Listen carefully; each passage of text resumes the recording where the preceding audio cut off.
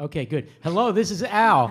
We're coming to you from the Arts Cafe of the Kelly Writers House at the University of Pennsylvania in Philadelphia. Why are you laughing, Anna? In Philadelphia, Pennsylvania. This is our first of the weekly ModPo live interactive webcast. And I am following Twitter. And next to my ModPo live feed, hashtag ModPo live feed, just happens to be a search where anybody who says something about MOOCs, M-O-O-C-S, I see the feed. And there's a guy named Eric Palmer, who's not in ModPo clearly, who says, MOOCs are doomed to failure. That's his tweet. But here we are. What are we, chopped liver? We're not failed. We're doing something live and interactive and human and humane. And so I want to introduce some people. First of all, in the audience tonight, we have Evelyn, who came all the way from Atlanta, who's attending some kind of epidemiology conference. It's true. Maternal and child health epidemiology. I hope, Jason, that ModPo is an alternative, is alt epidemiology, but I'm not sure. Welcome, Evelyn. We're so glad you're here, all the way from Atlanta. We have Mary, one of the great community TAs, who's here, and Kirby is here, and Tom is way in the back, his first time here, and of course, Eric, who's amazing, amazing, amazing, also a longtime CTA. And we have humaning the camera is Zach Gardner, who's actually turning the thing around. So there's Zach. Hello, Zach. Zach is responsible for this shit show, the circus that we're in, this wired circus. Hey, Zach. Zach's great. And behind Zach, I can never see him, who's handling the audio and all kinds of other problems, is Chris Martin, the amazing Chris Martin. And these two, and Chris is now on all year doing presentations on this interactive ModPo webcast, and others have tried to do what we're doing, and the fact is they can't, because they don't understand that if you're not making a mistake, you're making a mistake. And we make crap loads of mistakes, and therefore it's cool. Yeah. Okay, and now the TAs, and we'll move right into your questions. So there's Anna Strong. Oops, I'm throwing you for a loop. There's Anna Strong, and Anna is one of the original TAs. This is her fifth year at ModPo, and she is personing the phones. And so 215-573-9752, 215-573-9752. And if you're the second caller today, I will make sure that you receive, the second caller, not the first, will receive a copy of a book. I brought 3 books that we're going to be mailing to you just as a bonus for calling. Okay, so that's Anna Strong. Hello, Anna. Hi, Al. Lily Applebaum is to my far right, but everyone's far left. Hello, Lily Applebaum. Maybe she's not the everyone. best. I don't know. Kamara is here, and Kamara Brown is here, and she's the greatest. She's Hi. She's great. Thanks. I'm stumbling over my words because your greatness is overwhelming me. Thanks. Welcome. You're great too. Welcome. That was kind of a setup. And Emily Harnett, who likes to sit way back and then move forward to talk. Emily, hello. Hello. Hello. Carlos is here. Hello, Carlos. How are you? I'm good. You excited? Yeah. Okay. And Gabe is here. And Gabe he's relatively new to ModPo, but he's also a teaching assistant, as are others here, in English 88, which is the original course that used to be taught separately, but it's 31 years old, and now it's part of ModPo, and we'll explain that some other time. And remotely, coming in through Google Hangouts, we have, to our right, I don't think she perceives it this way, Erica Kaufman, who is an amazing person, a director type. I guess you're like director, associate director, supreme director, whatever it is. Czar of the Center for, I'm going to get this wrong, Writing and Thinking at Bard College. You want to say hello? Erica, we can't hear you, so you must be muted somehow. Hello, Erica.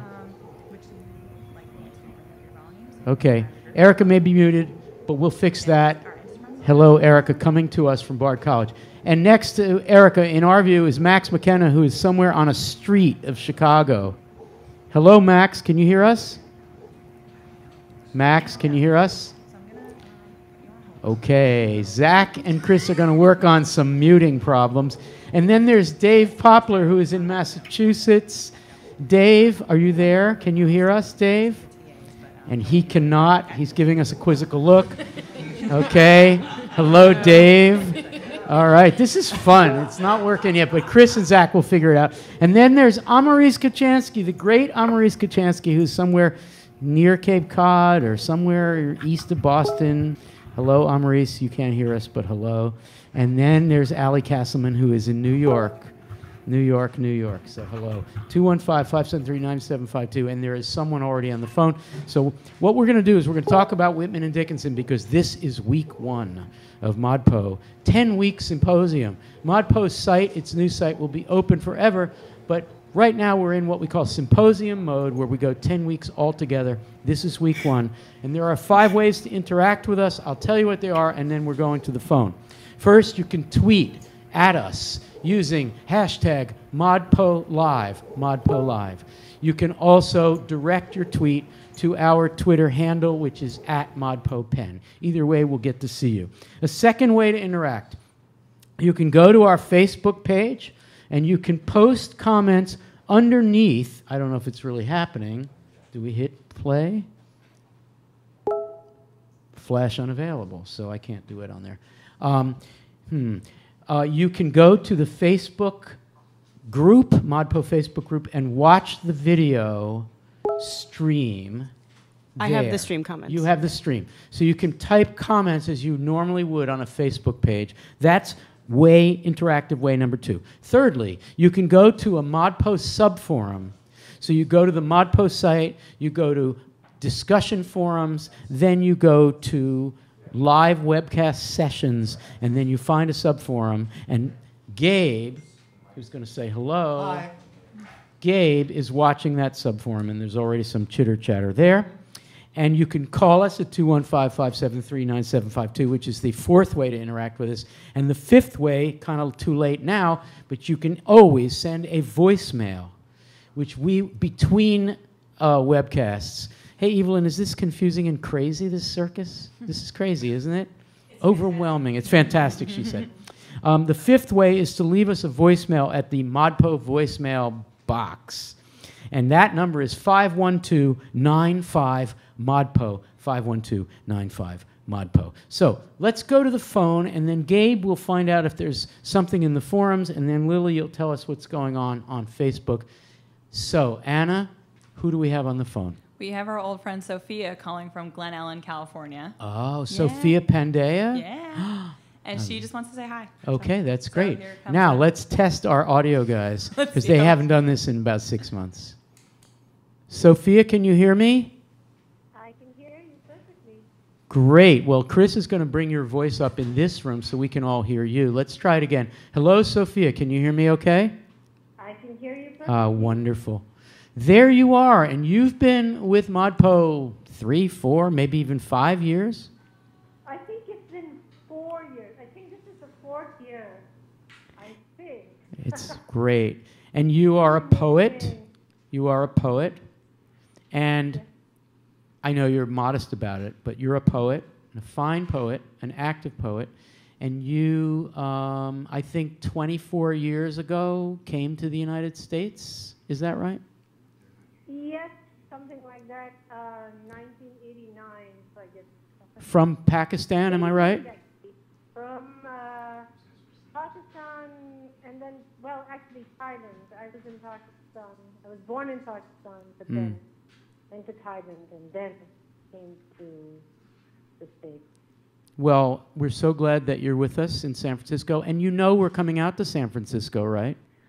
Wow, that's very cool. I live about an hour away. Like, Are you saying you live an hour away? We're coming. Glen Ellen. But yeah, I could probably make it out there. We're coming across the country. You have to come an hour. We're going to send information, but it's early October, and we're going to be doing a live webcast on Thursday, October 6th. We're doing a live webcast, 6 p.m. local time, at Coursera's headquarters in Mountain View, California. And then that Saturday, which is, I think, the 8th, we're going to be doing a ModPo meetup at the Center for the Book in California. So we hope that you'll come. Wow, that's amazing. I'd like to meet you. We've never met. Yes, that would be incredible. Great. Do you want to make a comment or say hello or ask a question? I just would to be, in this wonderful community. It's so warm. And since we're discussing Emily, every time I read that poem, I Dwell in Possibility, I notice something new. So this time I noticed when she said, the spreading wide my narrow hands, I noticed that line is actually the longest line of the poem. It is long. The spreading wide my narrow hands. And that's all I have to say. It's Well, great to be part of this community. Fantastic. Thank you, Sophia. We really feel connected to you, even though we've never met, and we'll see you out there. You can, if you hang up, listen to our responses about that line through the webcast, okay? I will. All right, great. Okay. We'll see you soon. Sophia Pandea calling from California. So the spreading wide my narrow hands. It is the longest line, but metrically I don't think it is. I think it's similar to other lines. Of visitors, the fairest. The spreading wide my narrow hands. It's a slightly longer. Who wants to do it? We have the camera facing us, so let's all do it. I'm going to try to do it, and then Kamara, you try to do it. Okay. I need a book. Spreading wide my narrow hands. We're going to do a little. Okay. I think it's this. I think I might have done that in the video 4 years ago, 5 years ago. I think it's this. I believe it's almost like Eric's looking at me like he's crazy, or he's thinking, I didn't get enough sleep last night, or something like that. What do you think? Lily, if it... spreading wide. I'm not spreading... If this is it, and I know you think maybe it isn't, what is it if it's a book, The Spreading Wide? Because there's that everlasting roof.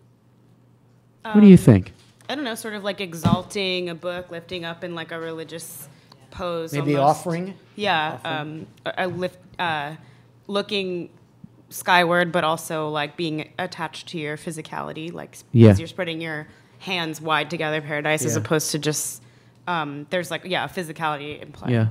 Kamara, do you want to do it? No, you got to do it. The hands? The hands, yeah. Well, I always thought it was like more of like a this thing, like a spreading. That's how I thought it was. Like swimming through life. Yeah, like more like a dispersion type of thing.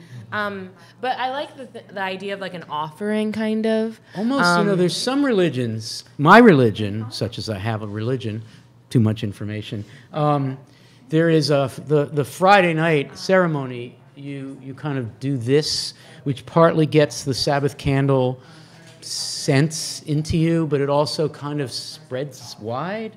I may be misreading Judaism entirely, but I'm also thinking it's like the opposite of like hands in prayer. Like it's like the exact opposite of like keeping them close to you. It's like a spreading. Yes.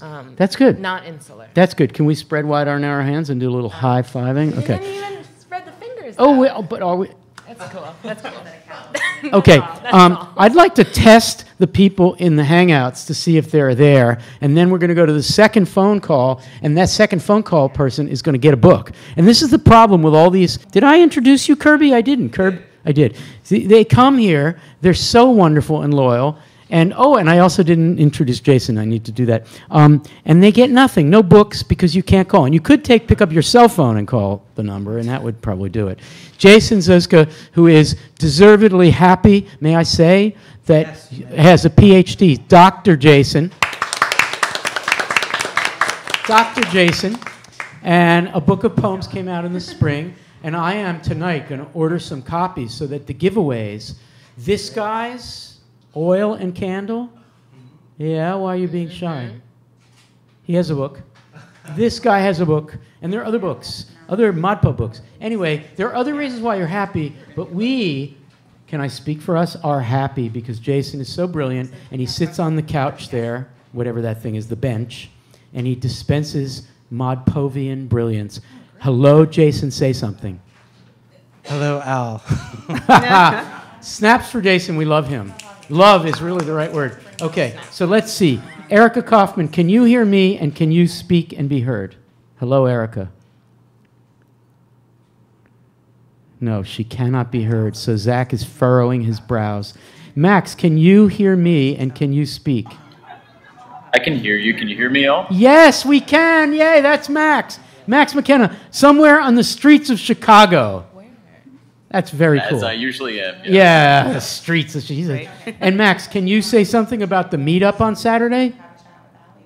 So the meetup is at the Free Range office in Wicker Park. It's right near the Damon Blue Line stop for Chicago people who might be tuning in. We'll be doing it at 10:30 in the morning. And I don't know, how long are we going to go? Hour and a half? I don't know. We'll do an hour and a half, and we'll pick 2 poems, and we don't know what they are yet. Possibly. Right, so Al will be there, everybody, if you didn't already catch that. I will be there. I'm coming out. I'm going to see Max. We're having a meetup. Anybody want to come? Road trip. And then Max and I are going to go out for lunch, and maybe a few people will join us. And then we'll start drinking earlier in the day. Okay. Thank you, Max, very much. Dave Poplar, hello. Can you hear us? Good evening. Can you hear me? Yes. How's Massachusetts? It's great. And how's philosophy? It's great. Love it. He is a philosophy man, and that's very cool. Thanks, Dave. Thanks for being here. I'm Maurice Kuchansky in Massachusetts. Hello. Yes. Hello, Look at Al. you. How's It's so everyone? great to see you. It's really good to see you guys, too. Oh, I miss you. Here we are. Yes, I'm And far in away. New York, holding down the fort, Allie Castleman. Allie, can you... Hi, Allie. Hi, Al. Wow, it's great to see you, too. She's doing some corporate thing, and there's a lot of people who need her time. She's in the middle of a meeting, probably. Not really. I'm teasing. Anyway, hi, Allie. We're going to turn to our... Some dogs came to check for bed bugs, but other than that... Okay. We're going to turn to our people in Google Hangouts in response to this phone call, but she's about... Are you hanging up, or is this somebody? No, I'm ready. Okay. And who is on the phone? Anna Strong.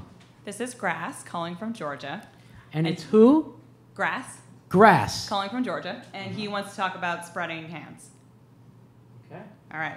So here we go. All right. Grass, can you hear me? Yeah, my name is actually Chris. Chris. Oh, is it Chris? Well, at least, listen, she gave me grass. No, I repeated it now. Okay, at least it's not I crass. still see the guy that's in Chicago. I mean, Grass is But like any- cool, right? Yeah, Hey, that Chris. would be a cool name anyway. Hey, But Chris. I want- Can if you, want to, that's fine. can Did you say grass? She said grass. I said crass. Grass. She I'm said, growing in poetry, so I'm not. Now I got to write a poem about that. please I'm do. growing like the grass when I write my poem. Here's my rhyming I'm growing poem. like a tree when I'm sitting at home, writing my poem. Okay. Chris, this is Yeah. Al. Hi. I wanted Listen, to say- I want to do a one-line poem for you. Yes. Yeah, your ass is grass. Does that rhyme? Isn't that a phrase? Do we That's a say great that still? poem. Not really. What I wanted to say was nowadays, I heard what he was saying about the the Jewish custom of spreading their hands. But nowadays, if you go to a regular Christian service, not necessarily any particular denomination, but just Christian, they spread their hands out wide up to God. Oh, And I think that's right. you know, so she could be spreading her hands up to God to gather paradise. That's Spreading great. her hands up to God, like for Him to send down this knowledge and the words for her to put down on paper. Yes, that's great, Chris. By the way, you're the second caller, and you get a book. No, he's not. Really? He's not We already got the technically. second caller. Sorry. Who was this? Her name was Louise. She just didn't want to talk. She wanted to call and get the book. Oh, Chris, you got screwed, so I'm going to give you a book also. Okay. So, oh, thank you, Chris. This is the book I want to give you. It's called Almost No Memory by Lydia Davis, and it's prose poetry. She writes micro stories, and she is coming to the Kelly Writers House in the spring. And you're going to find something very poetic and Dickinsonian about this. So Anna will take your address, your mailing address, and we will mail this to you as a gift from us, okay? Excellent. All right. Thank you, Chris. That's so awesome. Thank you. Okay, take care. We'll talk to you soon. All right, so let's go around a little bit here. So Lily, you're following what? Twitter? Facebook and Twitter. All right, say something from. Let's hear some Twitter tweets. Sure. And let's see if some of our people in Google Hangouts can respond. Okay. let's see. Having a lot of people check in and saying hi, which is really fun to read. Okay. Robin Hayden says, "Spread wide my narrow hands seems like a good way to gather paradise and pull it close." Yep. Ray Maxwell says, I am on this social construction of reality kick, and I think ED was an early practitioner." Okay, I want you to do more tweets, but I'm going to turn to Amaris and Max. The tweet from Ray Maxwell was, "I'm on this social construction of reality kick," and I think Emily was an early practitioner. I want Amaris and Max to respond to that in a few minutes, okay? All right, Lily? Let's see. Shannon Ratliff says, "Spreading wide my narrow hands, I see sand flowing through fingers." Like that. Mm-hmm. Stephanie at Z Stephanie Star says, "Spread hands, experiencing abundance, clasped hands less." So I liked that because it's kind of like a Dickinsonian poem of its own, addressing, spreading versus clasped hands.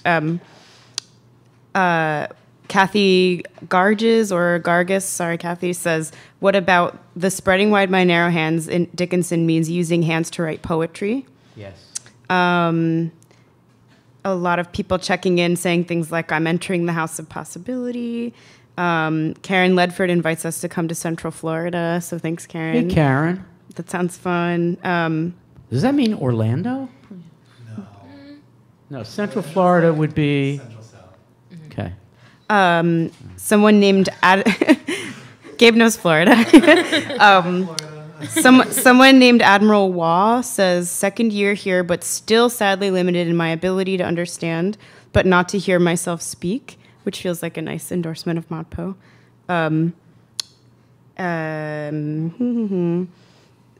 William Boggs says, "Surprised at lack of time spent on Splinter in Brain Within Its Groove, because it's often tiny things that distract, like Emily Dickinson poems." Yeah. That's good. Do one more. I Sure. see Bill Boggs there. That's good. Stephanie says this is fun. Exclamations. Shannon says, "Lily, Emily, Carlos, Amaris, Dave, Erica." Yes, there are a lot of exclamations. Shannon, we love you.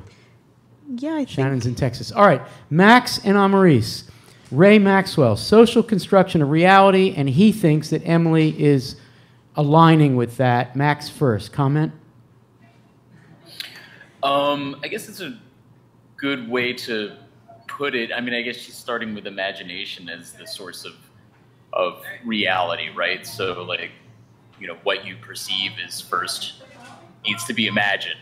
Wow. But it made me think a little bit differently about the spreading wide the narrow hands as an occupation, rather than I've always thought of it in the way that we've been talking about it recently, is that she's kind of like collecting something, but to think of it as almost like this manipulation of the world around her, right? I think that's kind of a nice way to think of that phrase as well. That's her occupation, kind of. Yeah. Well, you said something really manipulating important. the parts. Mm-hmm. Max, you said something really important at the beginning there, which is that imagination is reality for Emily Dickinson. Amaris, do you want to add to that? Is Ray on the right track? Sure. I guess, from a biological perspective, Emily Dickinson was a recluse for the majority of her life. And she was a person with a lot of potential and intelligence, but because of her gender, she was limited in terms of her occupation. So she constructed a different and alternate reality for herself through poetry, and opened the possibilities of imagination for herself, so that I guess there's the opposition between the image of her narrow hands and the power that they hold in creating works pioneered with a new approach to poetry. That's very well put. Thank you, both of you. This is open to any of the TAs or anybody here in the room. So can we name some ModPo poems that will come later, in later weeks? Can we name some ModPo poems in which the poet is so convinced that imagination is powerful, is reality, that reality is actually less important, that experience is less of a guide to truth than the imagination? And nominations are open for poems. Anybody, and if you guys in the Google Hangouts have one, just wave at me. We're looking for poems that are Dickinsonian in the sense that they believe that imagination is reality. And everybody's looking blank, so I'm going to do one. And that would be, of course, John Ashbery's instruction manual, which is sort of the instruction manual for social construction of reality. Okay, Gabe, was that the one you were thinking of? No, I was going to say The Way by Ray Armantrout, being that it's so much about like stories, fairy tales, yes. Storytelling, being lost in a story. So Gabe is referring to the Ray Armantrout poem that we're reading next week in week 2, and she is figured as a Dickinsonian, and that's next week. And it's a very difficult poem. Jason, do you have one? We can come back. Gabe took mine. Who took? Gabe took yours. Took okay. mine, yeah. If there's another one, let us know. Lily, imagination. I think Erica's got one too. Yeah, I don't have one. Erica, a poem in ModPo in which imagination is more important than reality. Bernadette Mayer. Which poem? Is that The Invasion of the Body Snatchers. The Invasion of the Body Snatchers? I love that poem. Me love too. that poem. I think that might be in ModPo Plus. No, it's in the regular ModPo. Good. Anybody else? Dave Poplar, your favorite imagination is reality poem? I was just thinking of Barbara Guest's 20. I mean, that's a little bit more of that weird state between consciousness and sleep, but I really think it likes to stay in that creative, pre-lucid area. Emily Harnett, and then we're going to move on. What do you say to Ray, who's really into a kick of the social construction of reality? This poetry certainly encourages him. Are there some downsides?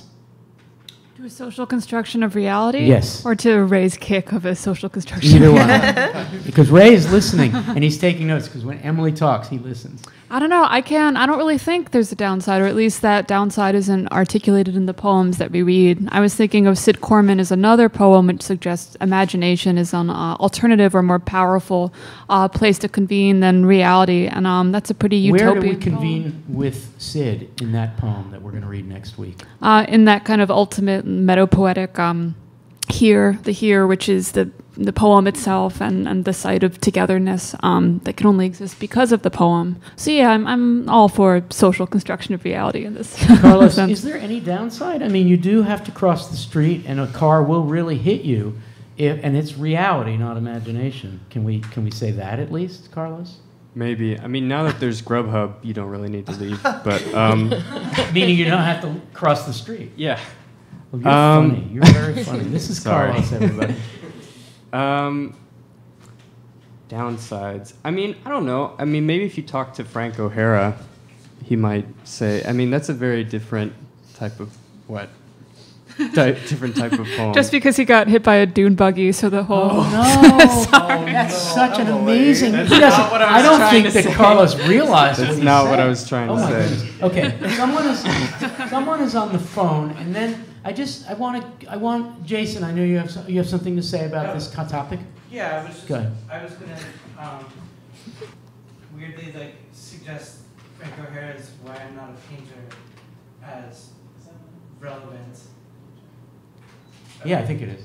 No, it's not. I was going to suggest Frank O'Hara's "Why I'm Not a Painter" in terms of the way in which imagination can create reality. Yes. So I was in thinking about the spreading wide my narrow hands, which seems to be the pivot of tonight so far. I'm imagining Emily Dickinson holding one edge of the paper and writing and moving her hand away from the other hand as words fill the page, and in a way that this kind of magical moment as the words appear from the imagination taking on material form on the page itself and becoming part of reality. Wow. That's very well said. Thank you, Jason. So we have someone on the phone, but I'd also like, Jason, if you would pass the mic to Eric and Mary, and then we'll put them on the spot in a minute. Anna, who's on the phone? We have our dear friend Eleanor calling us all the way from Australia. Eleanor Smagorinsky? Yeah. Oh, my goodness. Yeah, because she wants to talk about pedagogy and close reading. Oh, fantastic. Yeah. Okay. So we're going to bring her up. Let's bring her on. All right. Eleanor? Hello. Hi. Listen, do you remember the first do you remember what happened the first time you called years ago? Of course. How could I forget? Well, I can't forget it either because I was very flattered. Because when my voice came up, you said, "Oh my God, it's really Al." I think you might have said the phrase Brad Pitt. Oh, Gabe is Gabe.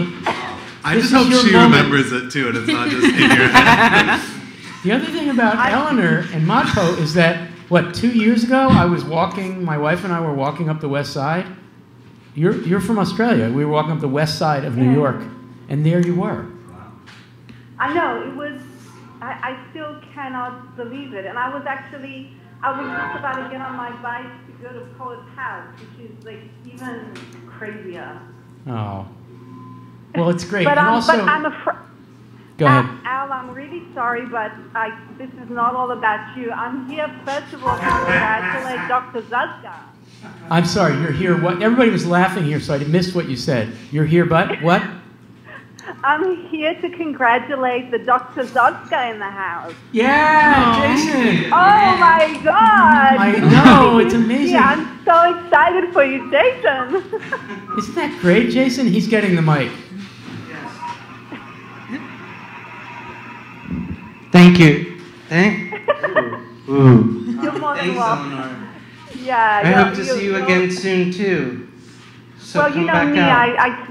I know I tend to pop up when you least expect it, and there is a 5th birthday party coming up. I've heard there'll be, some nice games and things, so I'm looking forward to it. Yeah. But, you visited the writer's house for one of our Final Words webcasts, right? You never know. Yeah. So I am going to, so there are some people here, Erica Kaufman from Bard, Lily, and let's just say Gabe, and Emily, everybody, think about pedagogy, about teaching in relation to the ModPo, and Eric, of course, does as well. And Anna. Okay, everybody thinks about it. I'm just trying to, spread the fun.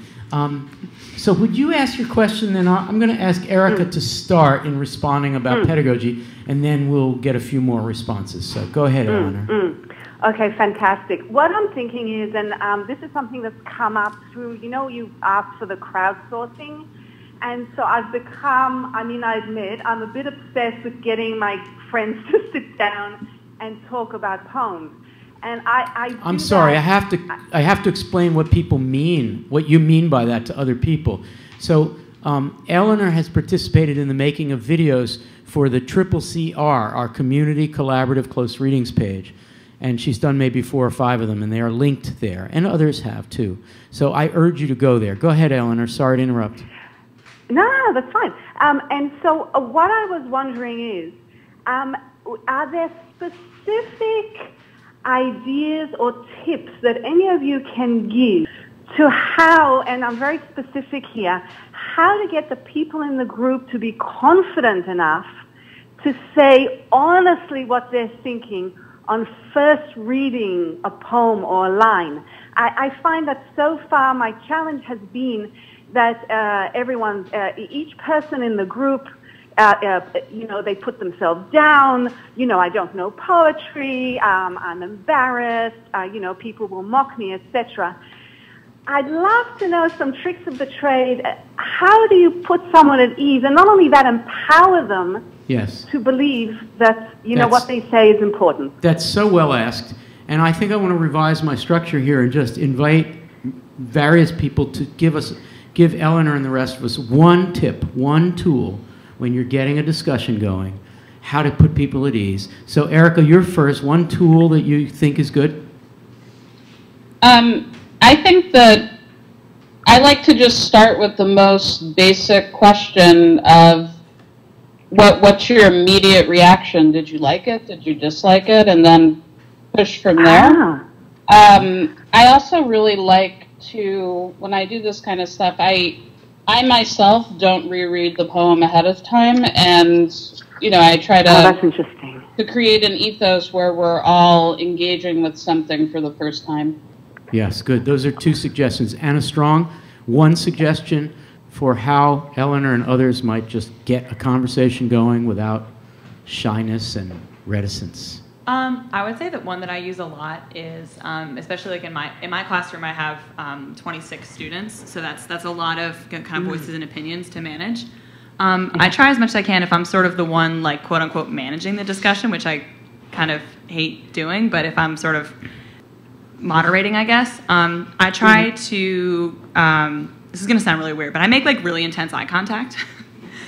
That's scary. It is, but like I make really intense eye contact just as like a, I'm listening to you, I'm like engaged with you. Don't make it creepy, Al. It's not creepy. Carlos is not creeped out by anything. But no, it just like sort of creates this like, I'm listening to you, I'm engaged with what you're saying, and what you're saying is important to me. And I think that sort of like reinforces this, if someone's like reticent to speak, at least they know that you have like their full attention. All right, Max, a suggestion. You've done this a lot. How do you keep it going? I like Erica's suggestion of starting with the evaluative question of like, do you like it or not? I think that's usually a pretty good one, because it kind of it flies in the face of academic convention. You're not supposed to have value judgments of the things you study. What aren't you supposed to do, Max? Sorry? What aren't you supposed to do? I missed that. You're usually not supposed to have make value judgments on the things you study. Okay. You're supposed to approach it objectively. Okay. So asking people to make a value judgment, I think, is a good way to get them thinking a little bit differently than the way they've been thinking in order to prepare. I think also a one-sentence summary of what you read is a really good way to begin. So you say, like, how would you summarize this poem in one sentence? Which it's very difficult, and everybody will have different summaries. That's really good. Emily, one tool, and then we'll go to Eric. Can you get the mic to Eric? Yeah, sort of open what Erica said. I tried pretty hard and an explicit way to lower the stakes. So when we're dividing up words, I like to kind of toss out extravagantly weird, insane, kind of patently wrong glosses on certain words to suggest that we really are looking for the first thing that comes off your mind. We're really just crowdsourcing all the possible ways of understanding the poem. Oh, I love that. Thank you. Eric, this is the last one. So yesterday I was teaching graduate seminar which actually has a lot of faculty members in it. And one of the faculty members is a poet, a wonderful poet, but wasn't comfortable necessarily talking about romantic poetry. I just said, well, look, just come. You don't have to say anything. And being present for long enough and feeling supported, and that patience, well, by the end of the seminar, he had contributed enormously, but first he felt safe, and first he felt supported and welcome to be there, even if he wasn't going to say anything about 19th century poetry. Thank you.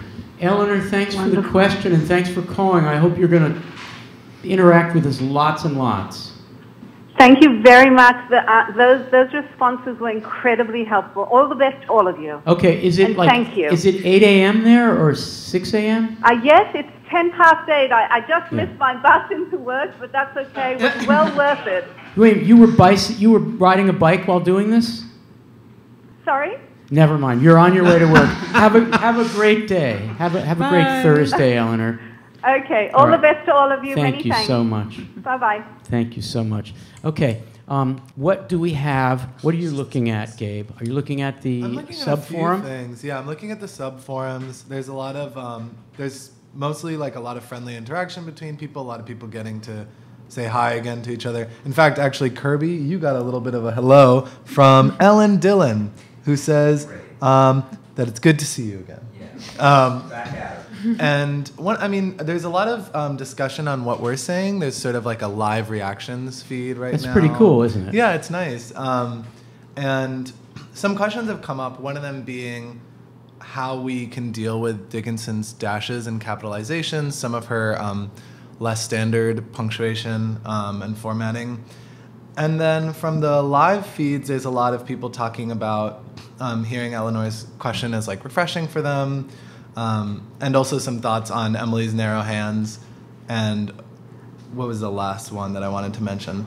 Oh, a lot of people are talking about the question we had earlier of like social construction of reality, what some other possible ways of thinking about that might be. So some people are asking about social construction of non-reality. And let me try to find who that was. Oh, yes, that was Shirley Collins who asked that. And then somebody else asked, Mary Ann S. asked, poems that start in reality, but through the reader and the reader's imagination discover something else, maybe like a more solid truth, maybe. Very good. Let's take the dash and let's run with the dash. So Allie Castleman, Dave Poplar, Kamara Brown, will the three of you just take a shot at getting us started on a conversation about Emily Dickinson's dash? Allie, can you do something about the dash? Oh, is it cold there? It's so cold, I'm always freezing. Wow. Yeah, so the dash is very open-ended. It's a very open-ended way of starting the conversation about the dash, but I mean, we can think about them as pauses, we can think about them as a sort of pivot in a poem. I kind of like to think about them as kind of continuations of a thought that aren't necessarily explicitly expressed. Great. Perfect. Thank you. That's a great start. Dave Poplar, anything about the dash that you would throw in? I don't really have much to add to that other than like what Ali said. When you're looking at dashes in that way, what you're ultimately doing is really sort of taking them out of just a strict grammatical view, and you're opening up the possibilities of them. You're using them as they could be used to, pushing the extent to which they can be used to the farthest ends that you can. So I think it just takes it out of the world of grammar. We're so used to seeing these marks as something rigid and conveying certain meaning, but here they're almost artistic flourishes. So one of the implications of what you just said is that the dash allows us to move out of the alphabetical, lexical, semantic, and she's using them. She's clearly using them outside of that construct anyway. Yes. So it's a pre-modern attempt to do something that might be purely vocal or non-semantic drawing, a line, almost a kind of bodily writing, a writing that's more something that the hand is doing.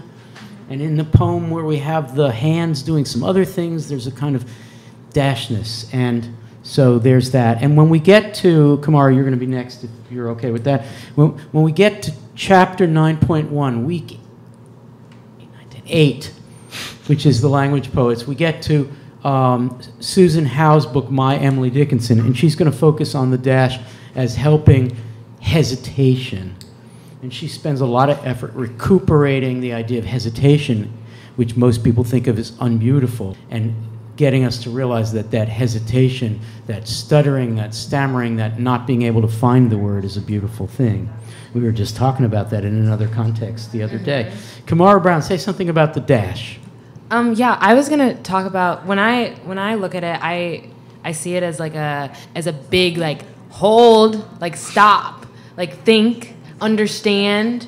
Okay, here's a bridge to the next one. Yeah. So that like the hesitation idea is kind of what I get here. It's like a wait a second, stay here, move on. It's a hesitation. She wants you to be in every line and every word. Well put. Well put. We have someone on the phone? We do. We have Robert calling from Oakland, and he wants to talk about form in Dickinson. Great, form. Okay. So Carlos and Jason, you're first on form. Did you say it's Robert? Hello, Robert. Hey. How are you? Pretty good here. No snow here. It looks like you've got snow over in Philly there, but... We've got what? He says it looks like we have snow. Oh, I think it's leaves falling. You need to get out of Oakland more. Hey, Robert, is this your first time with ModPo? Yes, it is. What do you think? Is it weird? having a hard time hearing. What did you say? Oh, what do you think? Is ModPo strange and weird? I didn't get the question. Oh. It might be my phone or something. I don't know. Are you using a phone or are you using a speaker? Oh, I'm on the phone here. Okay. Can you hear me okay? Now I can, yes. Oh, great. I was just asking how you like ModPo. Is it weird? Is it strange? Is it unusual? It's different there, but it has some resemblance to kind of what happens on blogs, where there's all these different threads and comments on threads going on here. That part is more familiar there, and then you have these various... Are you saying that going into the discussion forums is something that you're roughly familiar with because you've done that kind of discussion before online? Yeah. Great. I'm glad to hear it. Well, I hope you will continue with us through the whole 10 weeks. Do you have a question or a comment? Yeah, I was thinking about, we've done this one about the brain and its groove, and we've actually had past discussions about it. But you early on in one of your early videos were talking about the importance of form in poetry, that it's much about the form as it was necessarily about what was being said, or at least something along that line. Yes. The rough division was there's the what of the poem, right? And then there's the how of the poem. And I said that how you say what you say is more important than what you say. Right. Well, looking at that poem this time, for the first time, I was realizing that in the discussions that I have heard, I've never really anyone really heard much discussion about the form of that poem there, which I think I was realizing when you look at how she orders her sentences in the poem there. I'm trying to pull it up here, but do you mean Dickinson? You mean Emily Dickinson? The poem about the brain is groove, the sequence of the lines the way she orders her verses there, to me, itself illustrates what she's talking about in the poem. Absolutely. In other words, I think in the poem, the poem itself sort of runs off the track. Yes. Absolutely. No, that's totally right, Robert. I mean, she just totally subverts it, because that fourth line that she has there, "'Twere easier for you to put a current back when floods have slit the hills." Sure. Yeah, I mean, it in terms of if you were writing in sentences, it would go with the second stanza, but she has it in the first stanza, and there's a reason she has it in the first stanza. Yes.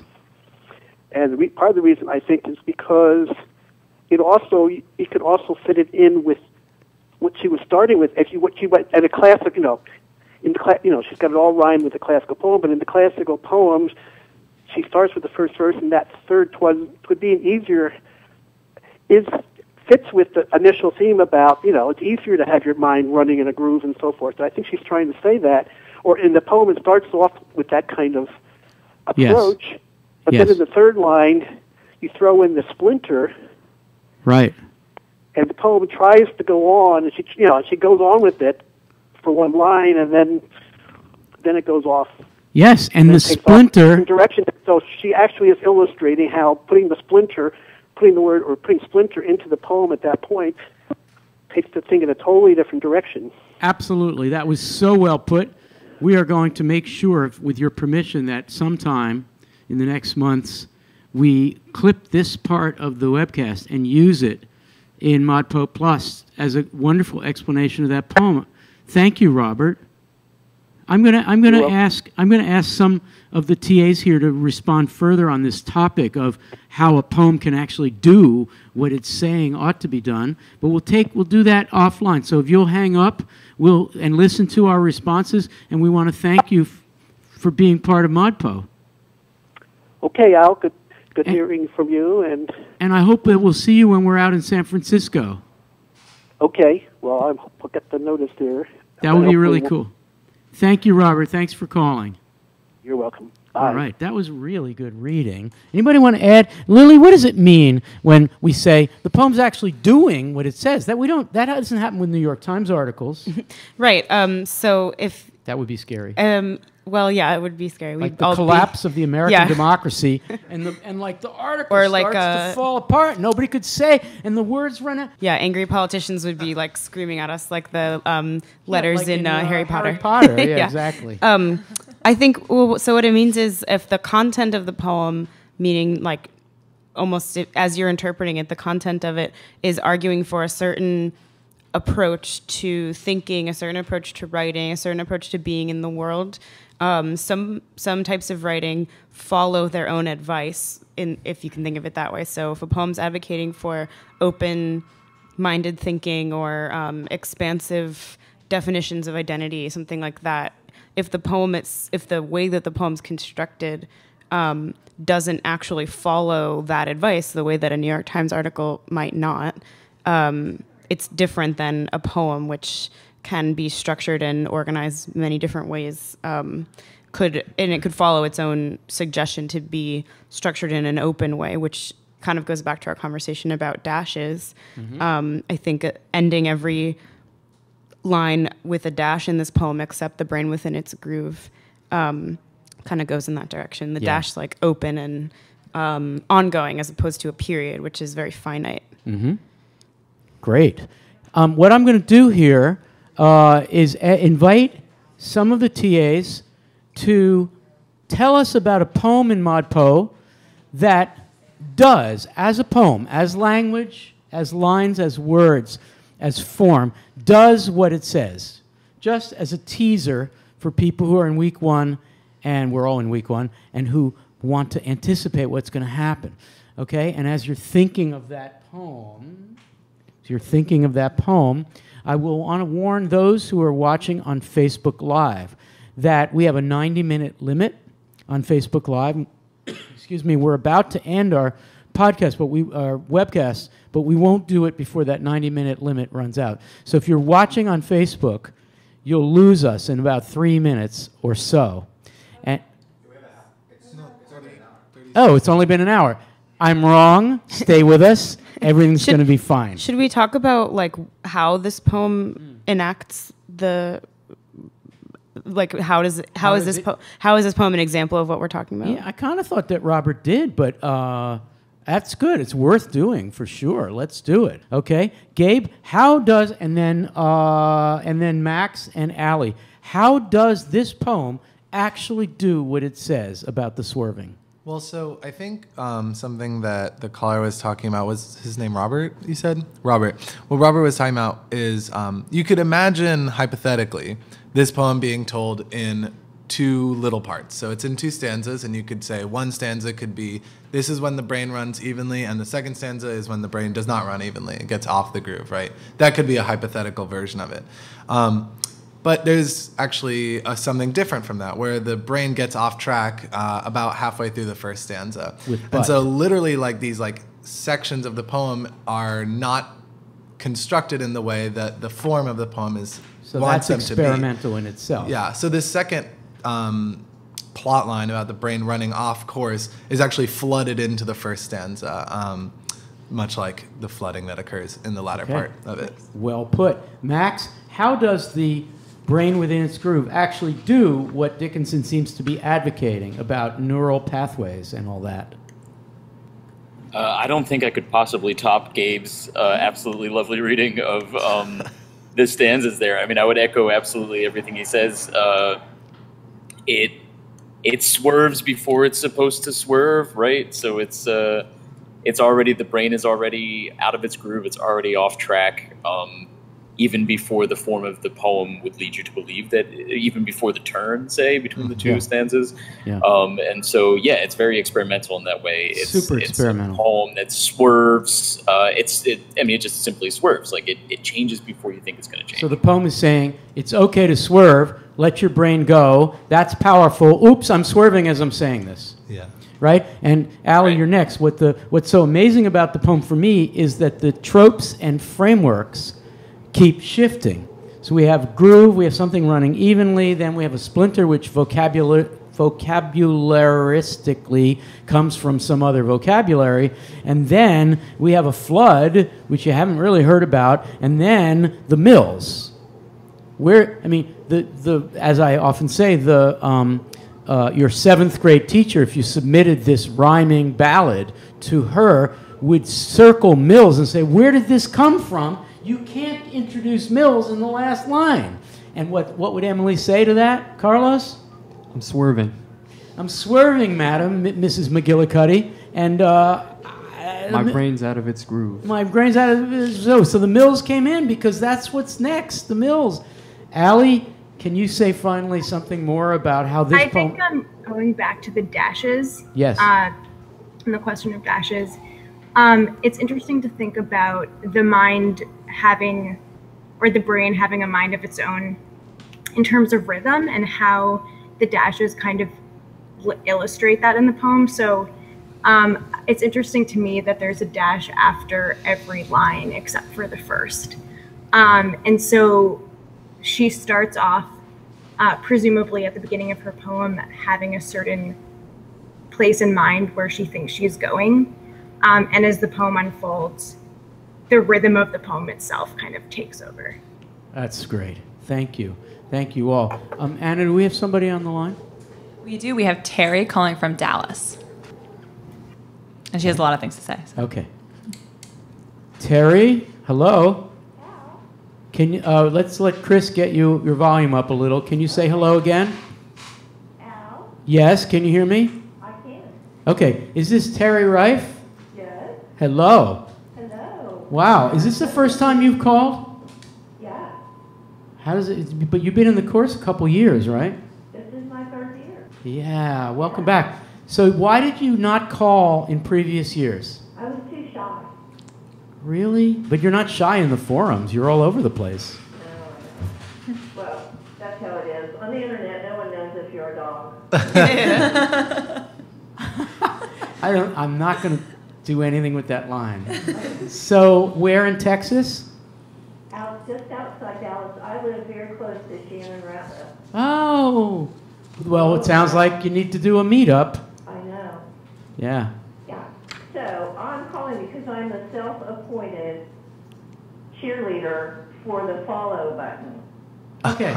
Okay, Yes. because I think people don't know about it and don't realize that before, doing subscribe was automatic. Subscribe was automatic in the old site last year. Yep. So I'm seeing a lot of discussions die out very quickly and then I look up on the follow, where it says how many people are following, and it's hardly any. Mm-hmm. And so I'm very sad that, I don't have a lot of people in there to carry on the discussion. You're understanding the situation perfectly. Let me very clearly, thank you for making this point, let me very clearly say what is our current understanding of the new site. You can subscribe to a forum at the very top, and you can follow a thread. And the way to follow a thread is to follow the first post in that thread. And that's all it is. So you are right, Terry, in pointing out the teeny weeny word follow under the first post in a thread. And if you do that, you will receive email notifications of 2 kinds. If you follow the forum, which is subscribe at the top, you will get an email notification every time someone creates a new thread in that forum. If you follow a post in a thread, you will get a notification whenever anybody adds a new comment, and I believe also a reply in the thread. Right. Now, for those of you who are going to be overwhelmed by all the email notifications, what I recommend you do is use some kind of filter or mailbox to move all your ModPo mail to a place in email where you can go, for me it's many times a day, where you can go at least once a day and check out your ModPo mail. And there it's okay to be overwhelmed if it's all shunted off. Or if you're brave, have it all go to your inbox and just try to manage it. So Terry's saying something important, which is that ModPo, the center of ModPo, the place to be a citizen of ModPo is in the discussion forums. And therefore, it's really important to us that you go in and you keep in touch with the discussion as it's moving forward. Perfect. So that's my suggestion. Terry, thank you so much for making that point. You're welcome. Really appreciate it. I'm going to say one more thing about forums, and then we'll get back to poetry. So Coursera has created subforums in their new platform for us. This is the first time still the only time any course is using subforums. For us, subforums are important because each poem has its own discussion subforum. And we urge people to go directly to the poem subforum. And if Anna or Zach or Chris and I can get enough sleep and fix this, we're going to be putting links right there on the syllabus pages to go directly to the subforum for each poem so that we're all encouraged to go there. We urge you to go to the subforums for the particular poem. And that, Terry and everyone, makes it easier to follow the discussion of a single poem without having to subscribe or be overwhelmed by email notifications. We're all learning this new platform. We hope you all like the cleanliness of it, the logical order of it, but it's back in 2012, we were all just completely at sea, and I think we're somewhat at sea now. And we apologize to rookies and first-timers who are coming in and seeing that we're not experts on our own site. We're back to pioneer days in exploring this thing. So thank you, Terry, for calling the first time. Certainly. And while I'm on a roll, I would like to plug the Teachers Resource Center and ModPo Plus. All right. So to plug Teacher Resource Center, I'm going to turn to Erica and Max. Will you say something cheerleading-ish about that? And then we'll invite some people to say something about ModPo Plus. Erica, what is the TRC? So this year's TRC looks really different, and we've done a lot of new things that go along with the new site. For every week, you'll have a tiny little overview audio introduction starring Max and myself, and we've also recorded tons of new videos and podcasts offering conversations around what you might do in the classroom with people who are in the classroom every day. That's fantastic. So the Teacher Resource Center is materials that Max and Erica and others have put together to enable teachers to use ModPo in their own classroom. And you don't have to be a teacher to go into the TRC. You can be someone who's done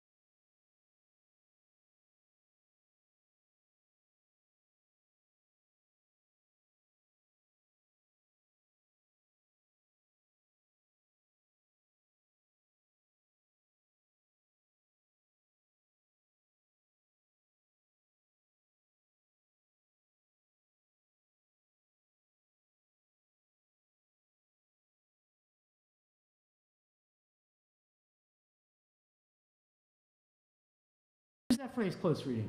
Let's use the phrase collaborative interpretation in which every voice can contribute to the new interpretive whole. That's what close reading is. And, you know, when Emily was at Yale, close reading, is that something that happened in a lot of classes? Not like this, no. Not like this. And one wonders why. I mean, there's nothing wrong with Yale. Of course not. Pregnant pause. There's nothing wrong with Yale, but maybe close reading is the way to be a little more egalitarian and a little more democratic and a little more intergenerational and a little more geographically extensive as people from around the world are heartened. Like Terry, I'm calling for the first time in 3 years because I feel like I have something to say. Okay, I'm going to stop. That's cool. All right, so I would like to invite, we have someone on the phone? No, it's still Terry. Okay. Goodbye, Terry. Oh, Terry, you're still there. Would you like me to get off this phone? No. No. Say one more thing about your ModPo experience. What's it been like? Come on. Well, so many people have said this before, but it's a life changer. Really? It's just like, you wonder how to make friends. There's no problem here. You have There's some good many, people many out there. friends. Yeah. Thank you. Thank you, Terry, for calling. And hope you have a good evening, and we'll talk to you again soon. All right. Thank you. All Bye-bye. right. Thank you. I'm going to go around and invite people to say what we usually call final words, but really just a thought. Since this is week 1, we have a lot of weeks to go. We're here every Wednesday doing a live webcast. We're here in the forums. We have office hours. I hope someone in their final words will push office hours. I'm following the word MOOCs, as I told you before, in Twitter, and a man named Ramon just posted, MOOCs can transform education, but not yet. I don't know. Maybe he should meet Terry. Yeah, right? Okay. So, final words. Anybody? A thought? Emily, you're good at improvising. A final thought. It's week 1. Emily Dickinson, Walt Whitman, ModPo is straight ahead of us. What's going on? What do you think? What do you want to say? Well, I guess this is my 5th year doing ModPo, and when you do something, as we do, when you return to it every fall, you also have the luxury of changing your mind. And I'm feeling pretty amenable to Whitman this fall for the first time. Whom we haven't mentioned, and we must. So we haven't mentioned. give Eric the mic so his final word can be something about Walt, Uncle Walt. But yeah, I think Emily Dickinson has always been a way of framing this course of... right, the how of what she says is what she says. She's so emblematic of our course for so many reasons. But teaching Whitman again, there's something which also feels emblematic about the kind of urgency of his generosity in that poem and his this kind of an invitation, which is also a command to collaborate with him, to be present with him. And yeah, I think that's inspiring. And yeah, it's something I want to keep thinking about as our course goes forward. That's great. Thank you. Emily snaps for Emily. She's great. She's always great. Carlos, final thought? Cool. Can I have 2 shout-outs? 2 shout-outs, They're yeah. quick. Quick shout-outs. The first is to a guy named Diego. I'm sorry I can't remember your last name, but I responded to one of your posts in the forums about the social construct of reality. He was writing about basically like public and private in Emily's poem, I Dwell in Possibility, and sort of the ways in which she can explore through her imagination and the way that that's mirrored in the physical construct of her poem and the images in her poem. And that was great. Second is to my own office hours.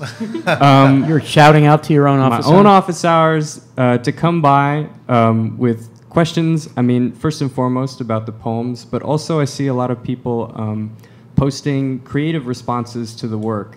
Their own poems that are inspired by the poems of Emily Dickinson or in response to. And I would encourage people to stop by. I will read them. I'll try my best to respond to as many as I can if you bring them.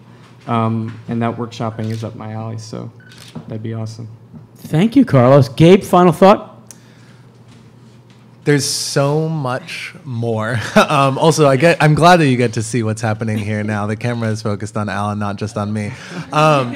I was going to say, I understand for a lot of people there might be some difficulties or confusions at this point. Maybe you feel like we say something and it doesn't click with you. You're like, why? That doesn't work with me. But I would really want to emphasize, and this is sort of a cliche, that there are no wrong answers. I think because these poems are just as invested in how you interface with them as we are. So I would allow yourself to take risks or not take risks, maybe play safe if you want to, with some of these poems and just do what you can with them. And if you feel sort of misaligned with what other people are saying, that's fine. And I will also say my office hours are 3 to 4 Eastern time on Tuesdays and Thursdays. That's cool. Go to office hours. They're the best. You got to go to office hours. Lily, final thoughts?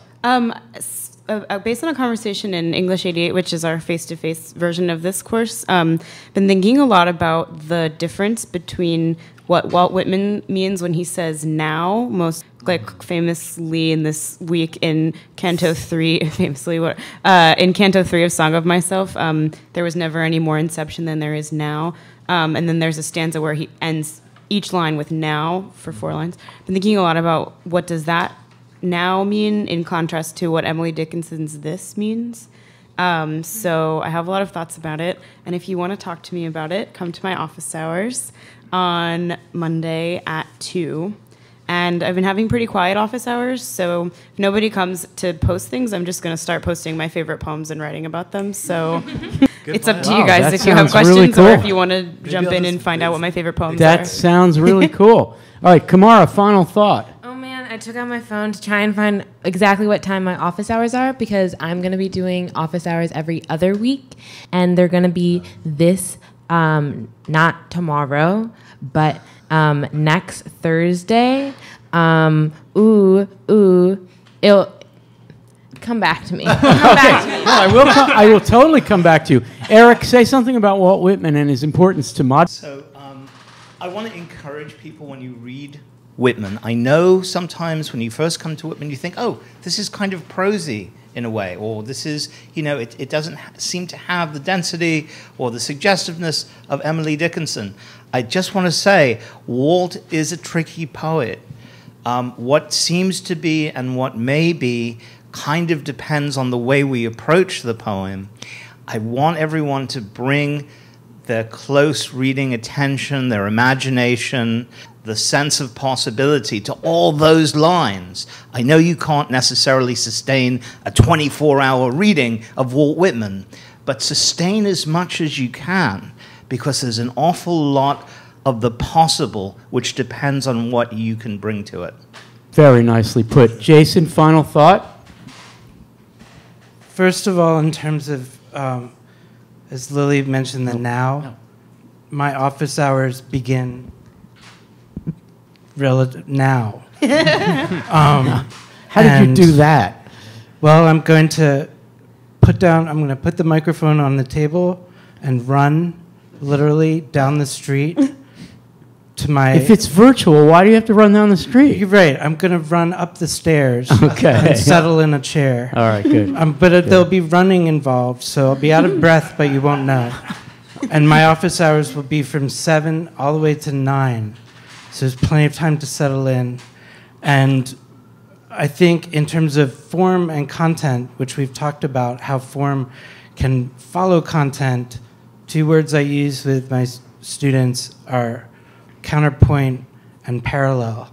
And that form can parallel content, or form can be in counterpoint to content.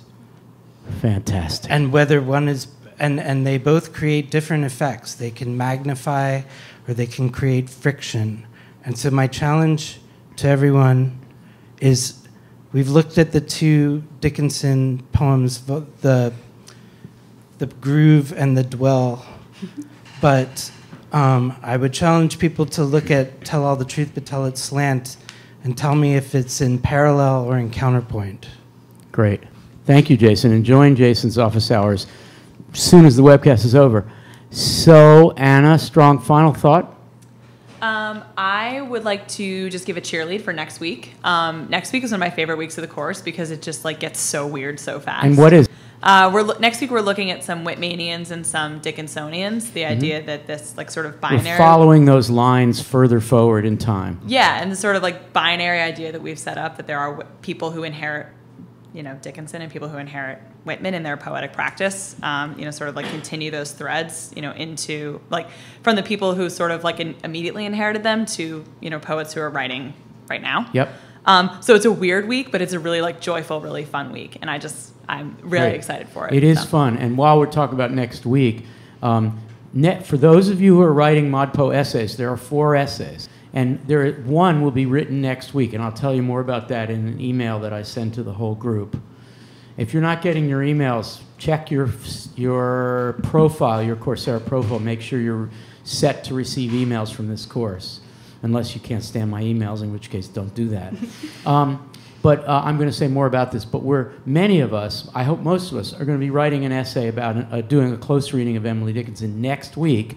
While for content, we're going to be talking about Dickinsonians and Whitmanians. There's someone on the phone we're just going to say goodbye to because we've run out of time. But who is it?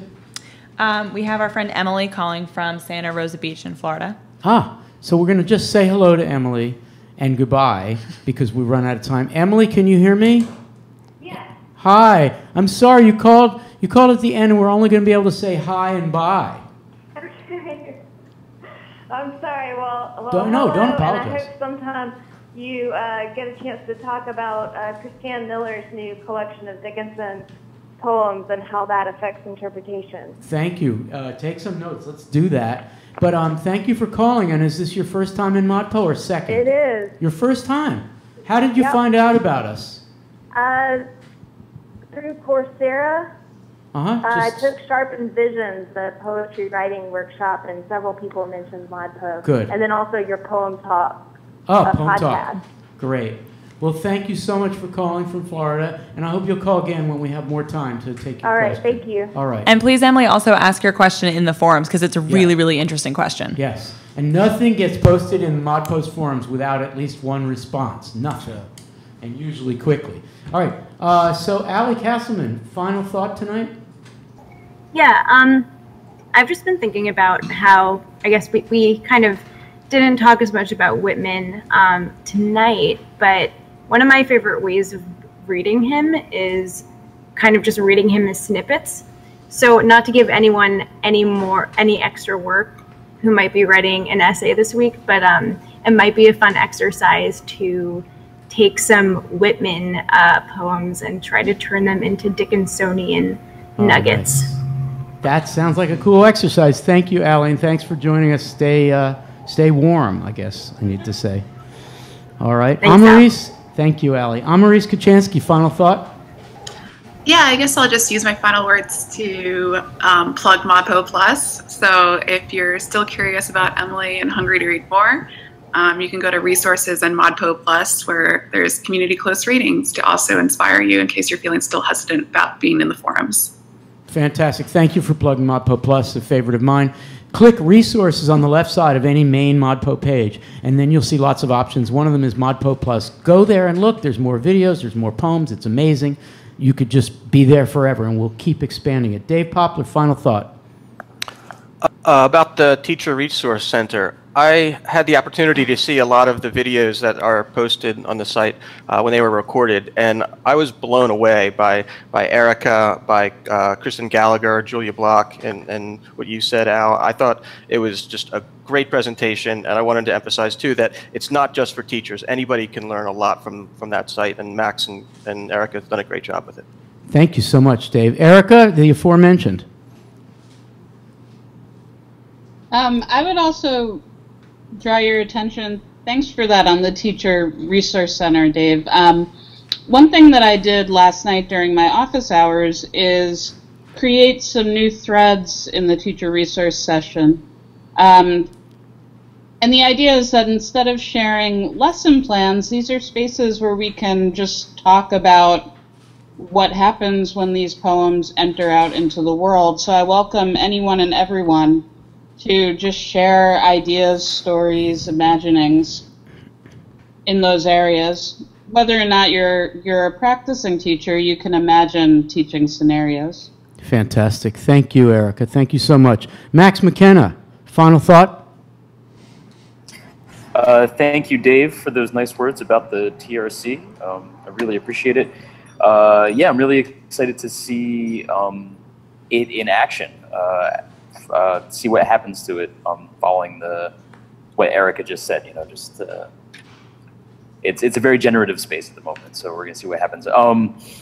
A few final thoughts. I would say if this is your first time through the course, spend some time with the few Whitman and Dickinson poems that we have because they'll really help you going forward. I have office hours tomorrow morning at 9 a.m. Eastern, 8 a.m. Central. And also, normally we'll have TRC related office hours on Saturdays, But I won't have them this week because Al and I will be together in Chicago. So another plug for the meetup. If you're in the Chicago area, please come. The details have been circulating. So just keep your eyes open. It's this Saturday morning at 10:30. Thank you so much, Max, and I'll see you out there. Kamara, did you want to add your info? Yes, my office hours will be next Thursday, 4 p.m. to 6 p.m. Fantastic. Yeah. And you've done a little bit of ModPo last year, but we really want to welcome you to the TA community in ModPo. Excited to be Thank here. you. All right, so my final word, my final thought, something from Walt Whitman, one of my favorite stanzas of Canto 14 in Song of Myself. And it has something to do with the feeling I get when I am part of teaching ModPo. And it's this: what is commonest, cheapest, nearest, easiest is me. Me going in for my chances, spending for vast returns, adorning myself to bestow myself on the first that will take me, not asking the sky to come down to my goodwill, scattering it freely forever. Whoa, he's so hot. He's so hot. And so aside from the sexuality there, because this is a family radio station, or television station, I want to focus on what Walt is saying and its possible connection to what we're doing together in this next 10 weeks and beyond. And that is to take higher education, which has that word higher in it, to take the concept of the Ivy League, you know, ivy-covered walls and ivory towers and all that stuff. Those tropes mean something. To take what happens at a university and open it to anyone who wants to be part of it. And what may seem negatively nearest and easiest and cheapest and commonest is actually the most beautiful. That's what Walt is saying. And he goes in for his chances. If you're not making a mistake, you're making a mistake. Robin Hayden, who's been quoted a couple times tonight in Twitter, says, mindset equals how learners perceive their abilities if they believe their insights can be developed instead of being fixed. There's a pun on fixed. Partly is the idea that there are fixed answers, meaning stable answers, but also the idea of people who maybe don't have the right interpretation, and teaching used to think about maybe fixing those errors, maybe fixing that swerving, that wandering. What Robin is saying is that learners perceive their abilities in the process of having enough nerve to admit that they are cheapest and commonest and easiest, and that is truly beautiful and not wrong.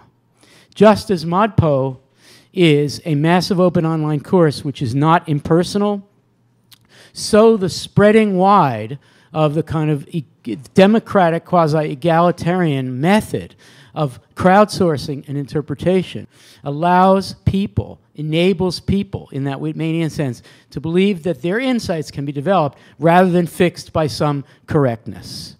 And it takes going outside the university to be able to realize that that's how learning can really work. And I always, when I'm saying things like this, I always like to turn to Erica, who's really actually at Bard doing this work, not just at Bard, but reaching out. But that's what we're all doing. So thank you to Evelyn, who's coming from all the way from Atlanta with all of her what's the word? All of the disease studying friends. And Mary, thank you for your work as CTA. Kirby, Eric, as always. Chris and Sophia and Robert from Oakland, and Eleanor from New South Wales in Australia, and others for calling. Chris and Zach, you guys are amazing. Snaps for Chris and Zach. Anna Strong, thank you for doing the phones and for being such a great coordinator and TA. Gabe, thank you so much. Carlos, you, Emily, Kamara, Lily, Allie, Max, who had to get off, Amaris, Dave, and Erica, and me from all, and Jason, Dr. Jason, from all of us to you. Thus is the end of the first weekly ModPo webcast, but we hope that you will come every week and join us. And for you people out in Silicon Valley, come to us live when we're out there in early October. We'll see you around. We'll see you next week from here, and we'll see you in the forums during week 2 and the rest of week 1. Good night, everybody.